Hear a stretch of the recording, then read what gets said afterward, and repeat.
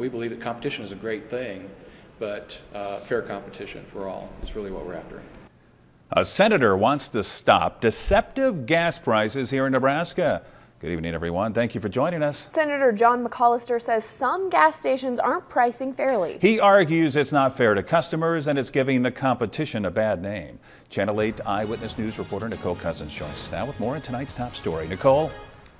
Rod and Megan, testifiers with the petroleum industry said today they usually don't like more regulations, but this one is needed.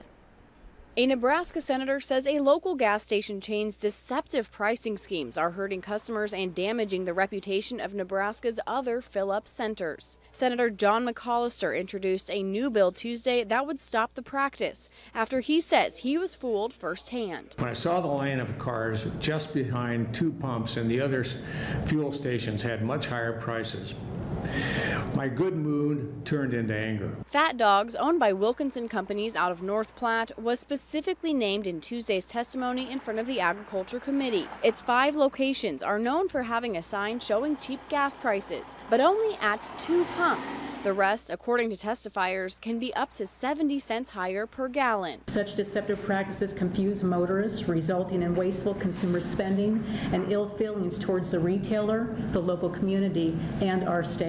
Several gas service companies agree that more regulation is needed, especially along the I-80 corridor where most of Fat Dog's pumps are located and where thousands of tourists and truckers drive every year. I believe that most of these complaints have come from people that do not reside in the state of Nebraska. I depend on tourism dollars in North Platte. It's very important. Sapp Brothers CEO Don Quinn, who has stations in 8 states, says they don't have this problem with this type of competition anywhere else. We think it just gives this whole state of Nebraska, not only petroleum marketers, a black eye. We reached out to Fat Dogs and Wilkinson Companies. They did not return any of our calls. Now, only one opponent testified today. He was against the bill because the wording may hurt some rural gas stations. The committee says they're working to take a look at that language to make sure this clearly addresses only deceptive pricing and it won't harm companies that are working to make a living.